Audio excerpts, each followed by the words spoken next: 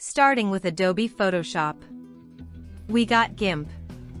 GIMP is the best free photo editor software. It's not just a free software, it's so strong and capable of doing a huge projects.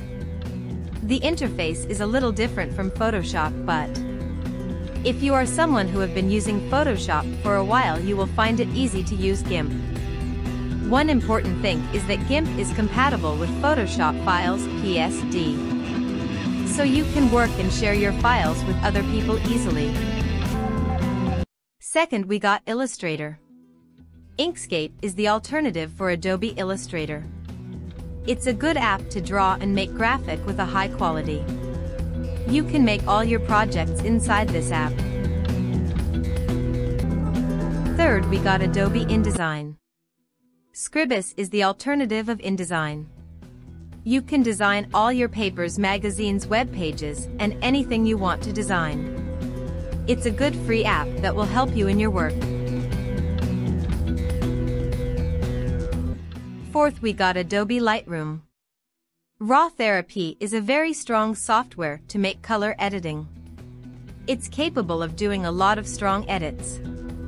You can put Raw Therapy in competition with Lightroom. One more is Darktable. It's a strong software to make your photo editing work.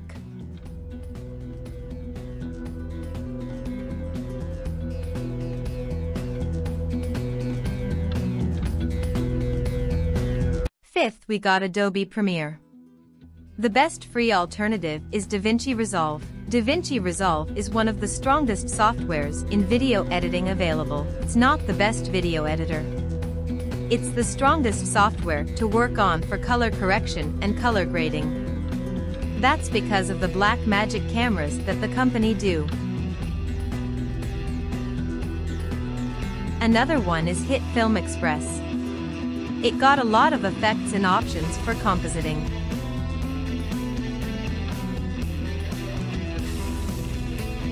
One more is OpenShot. It's not that good and it might seem a little old, but it's there if you want it. If you want, you can watch my video on the best free video editors. Number 6 is Adobe Audition. The best free alternative for Adobe Audition is Audacity. It's a very powerful software to make audio editing. The only difference between it and Audition might be the interface and some preview options. But other than that, you can't find any better audio editing software that is free. One more. It's not an audio editing only. You can use the Fairlight page in DaVinci Resolve. It got a lot of effects and options to edit your audio. That would be better if you want to only work with one app, like editing video and audio at the same app. Last one is Adobe After Effects. There is no alternative for After Effects that can take its place. But if you are not that deep into making animations, you can use the Fusion page in DaVinci Resolve. Yes, DaVinci Resolve can do a lot for you on its own. You can add the same plugins you add to After Effects like Saber and use it easily.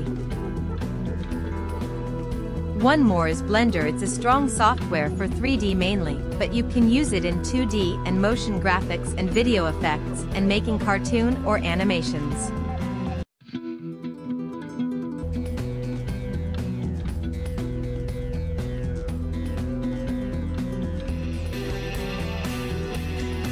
So that was today's video. Now you are able to save your money and use these free softwares instead, so you don't download any cracks that corrupt your computer. If you found this video helpful, please tell me in the comments. Thank you so much for watching.